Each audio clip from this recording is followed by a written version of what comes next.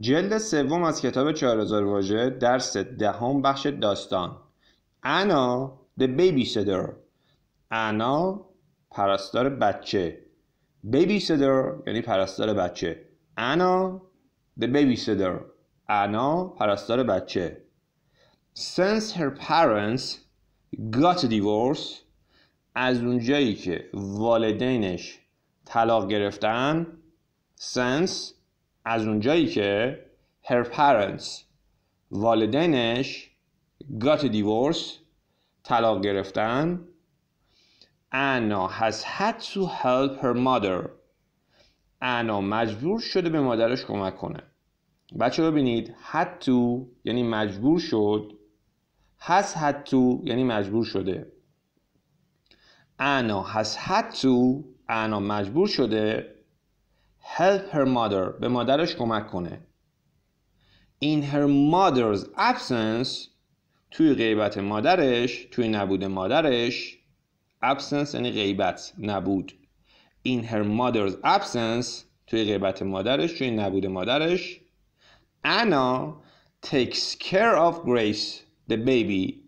انا از گریس بچه، منظور بچه خانواده، مراقبت میکنه. ببین انا که خب همون انا اسمه. takes care of یعنی مراقبت میکنه از. takes care of Grace یعنی از گریس مراقبت میکنه. the baby اون بچه. منظورش اینه که توی غیبت مادرش انا از گریس که بچه خونه است مراقبت میکنه. at first اولش Anna thought it was an easy job. یعنی انا فکر میکرد این کار آسونی بود. at first یعنی در ابتدا یا اولش. Anna thought یعنی انا فکر میکرد it was an easy job. این یک کار آسونی بود، یک کار راحتی بود. خب کلمات آبی رو از بالا بخونیم. babysitter یعنی پرستار بچه. divorce طلاق. absence غیبت، نبود. one afternoon یه بعد ظهر Anna played with Grace. انا با گریس بازی میکرد. one afternoon یه بعد ظهر Anna played with Grace. انا با گریس بازی میکرد. She meowed like a cat and Grace imitated her. یعنی اون مثل یک گربه میو میو میکرد و گریس از اون تقلید میکرد. ببین she meowed. بچه میو یعنی همون میو میو کردن. she meowed like a cat یعنی اون مثل گربه میو میکرد، میو میو میکرد.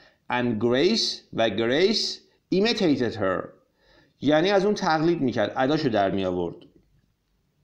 in fact در واقع Grace reproduced every sound that Anna made.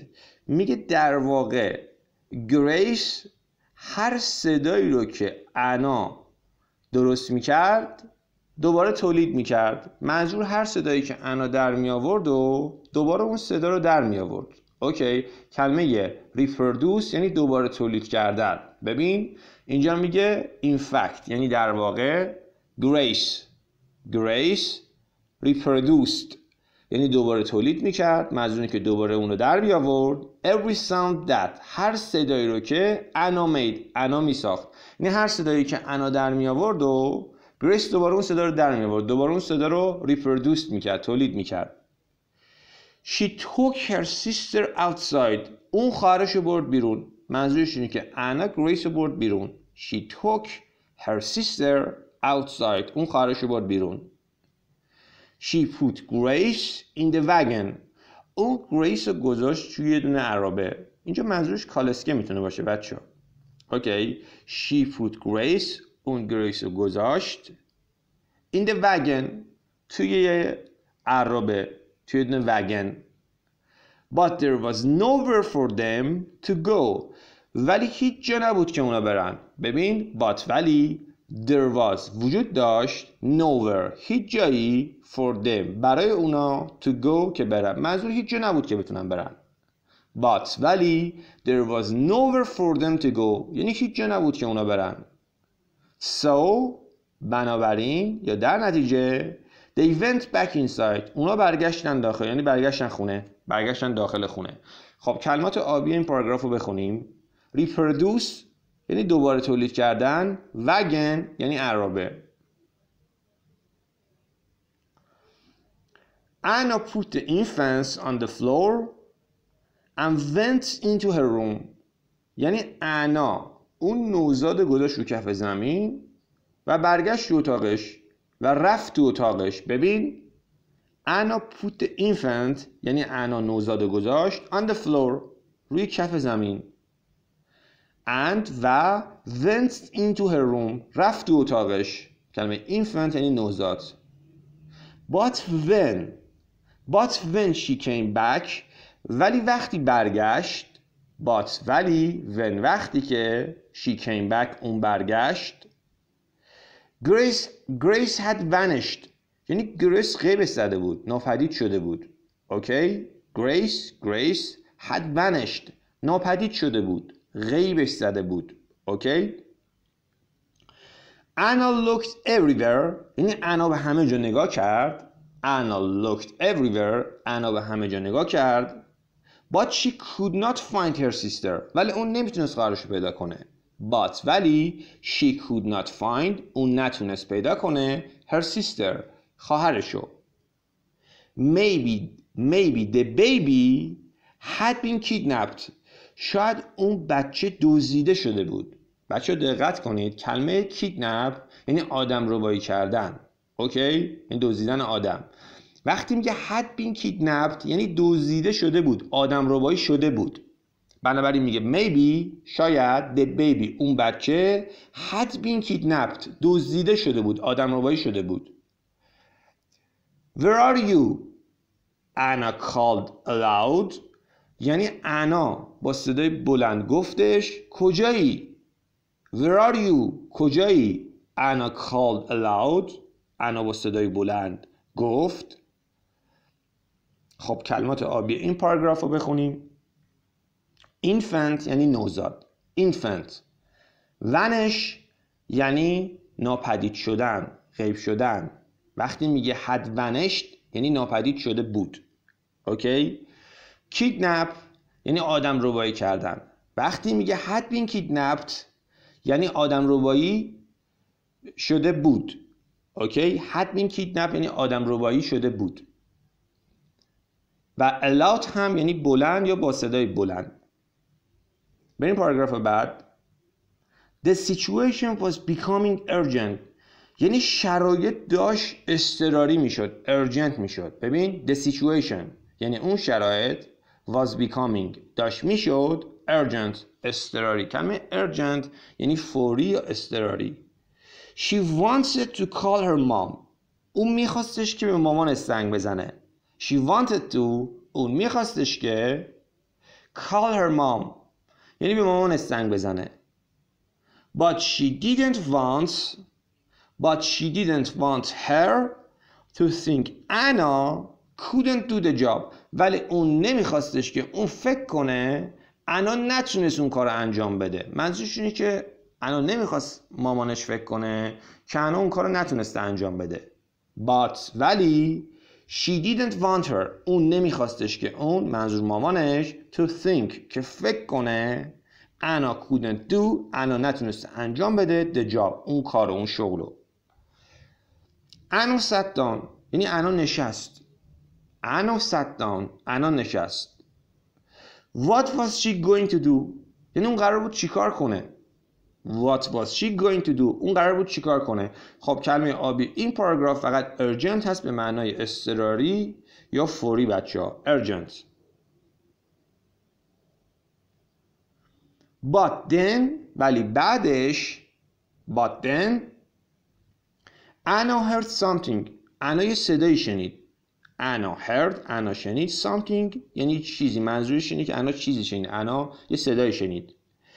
It was coming from her room یعنی اون داشت از اتاقش میومد. منظور اون صدای داشت از اتاقش میومد. It was coming یعنی اون داشت میومد، اون صدای داشت میومد from her room از اتاقش. Grace یعنی اینو انا داره میگه با حالت سوالی، میگه Grace she got down on her knees and looked under the bed. یعنی اون روی زانوهاش نشست و به زیر تخت نگاه کرد. ببین she got down on her knees یعنی اون رفت روی زانوهاش یا نشست روی زانوهاش. بچه کلمه نی یعنی زانو. وقتی میگه she got down on her knees یعنی رفت روی زانوهاش یا روی زانوهاش نشست. and looked under the bed و به زیر تخت نگاه کرد. looked نگاه کرد، under the bed یعنی زیر تختو. she could see Grace's bald head اون میتونست کله کچل گریس رو ببینه یا سر بیموی گریس رو ببینه. ببین she could see اون میتونست ببینه Grace's bald head یعنی کله کچل گریس رو. کلمه bald یعنی کچل. Grace had followed Anna into her room and crept under the bed یعنی گریس دنبال انا رفته بود توی اتاقش و خیلی آروم و آهسته رفته بود زیر تخت. کلمه crept گذشته creep هستش بچه‌ها. creep گذشتهش میشه crept یعنی آروم و آهسته حرکت کردن. ببین معنی خزیدن هم میده. میگه Grace had followed Anna یعنی Grace انا رو فالو کرده بود یعنی دنبال انا رفته بود. فالو یعنی مثلا دنبال کردن. وقتی میگه had followed یعنی دنبال کرده بود. Grace had followed Anna یعنی Grace انا رو دنبال کرده بود. into her room توی اتاقش یعنی دنبال انا رفته بود تو اتاق انا. and crept under the bed و آروم آهسته رفته بود زیر تخت. خب کلمات آبی این پاراگراف رو بخونیم. bald یعنی کچل. crept گذشته creep هستش به معنای آروم آهسته حرکت کردن. creep گذشتهش میشه crept. what a relief Anna cried یعنی انا فریاد زد راحت شدم یا مثلا چه آسودگی خیالی چه آرامشی. بچه what a relief یعنی مثلا وقتی شما میخوایم بگید راحت شدم یا مثلا خیالم راحت شد از این جمله استفاده میکنید. what a relief یعنی چه آسودگی خیالی چه آرامشی خیالم راحت شد. Anna cried انا فریاد زد. اینجا cry به معنای فریاد زدن هستش. Anna cried انا فریاد زد. what a relief یعنی خیالم راحت شد. کلمه relief هم به معنای آسودگی خیال یا آرامش هستش.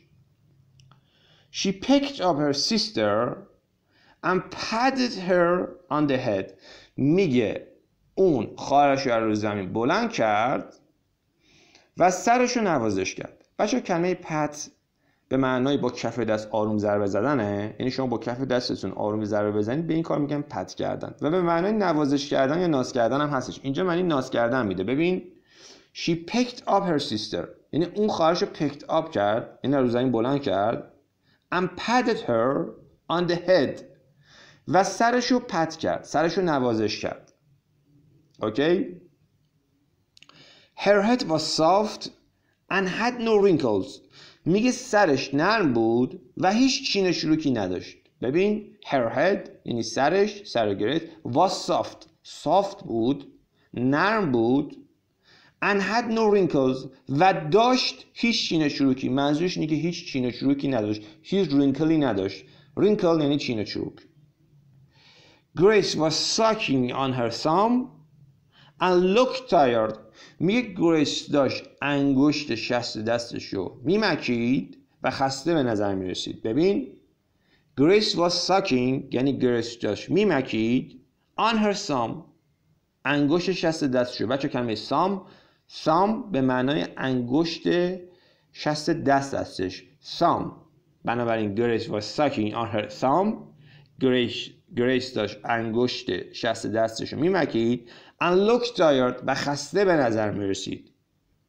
So Anna wrapped her in a blanket and sang rhymes for her میگه بنابراین انا اونو لای پتو پیچید و براش شعر خون شعرهای با قافیه خون. خب ما میدونیم دیگه بلانکت یعنی پتو. رایم هم به معنای قافیه شعرهای قافیه دار میگن رایم.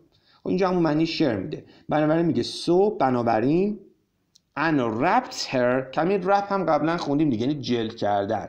اوکی. اینجا وقتی میگه انا wraps her in a blanket یعنی انا اونو توی یه دونه بلنکت توی یه پتو پیچش کرد. and sang rhymes for her و براش شعر خوند. sang rhymes for her براش شعر خوند. رایم براش خوند. then بعدش she put Grace in bed for a nap یعنی اون گریس رو برای یه چرت گذاشت توی تخت. then یعنی بعدش she put Grace اون گریس رو گذاشت in bed توی تخت for a nap برای چرت.